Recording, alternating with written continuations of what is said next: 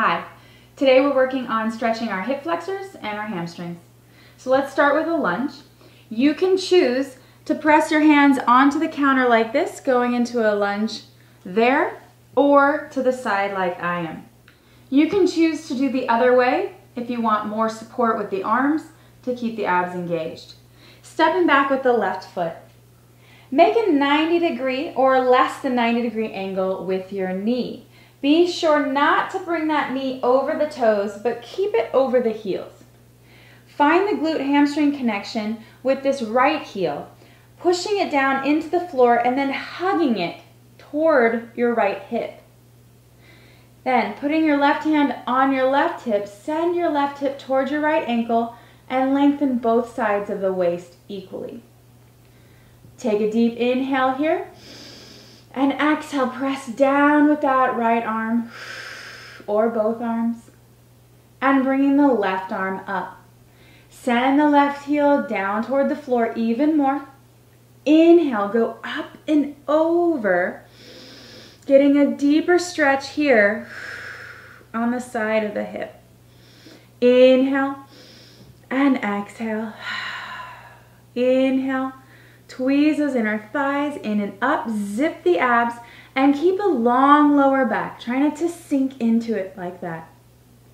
Going into the hamstring stretch, bring that left foot forward a little bit and send your hips back. So you're going into a flat back, pitching forward.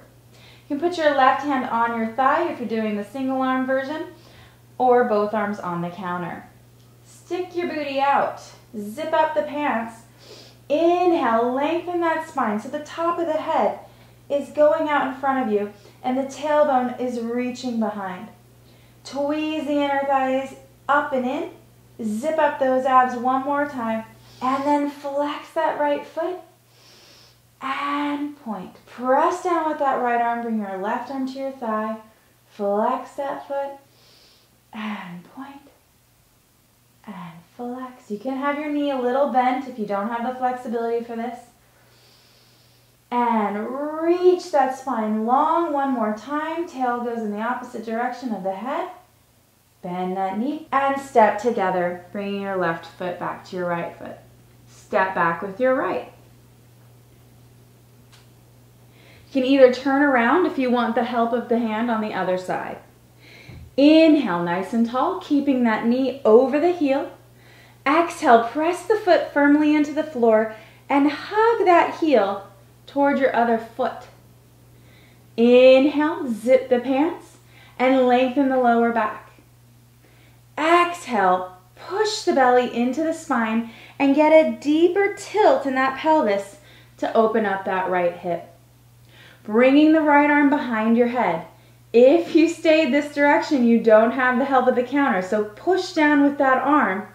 Inhale, go up and over, and try to balance, or just turn around, do it the other way.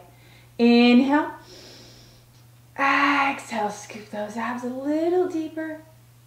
Inhale, shoulder blades anchor, and exhale, come on back.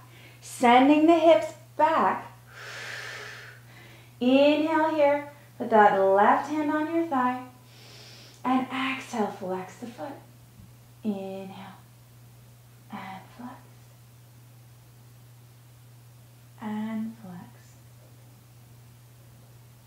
Inhale, lengthen the spine, and exhale, bend that knee, step together, and let's move into down dog. Turn to face the counter, both hands on. Step back a little bit so that you can press your chest through your shoulders. Try to get your chest to touch the floor here. Feet are a little wider than hip distance apart. Flex those toes and release them back onto the floor. Soften the knees. Inhale, send the tail up to the ceiling. Try not to round out here. Really stick the booty out. Really arch that back. Exhale, pull the navel into the spine deeper, really squeezing those abs here. And press down on that counter a little more to go deeper. Feel that deep chest stretch, shoulder stretch. Keeping the elbows soft so that You're not hurting your joints here. Inhale, exhale, walk your feet back to parallel. Bring those arms to the floor if you feel safe.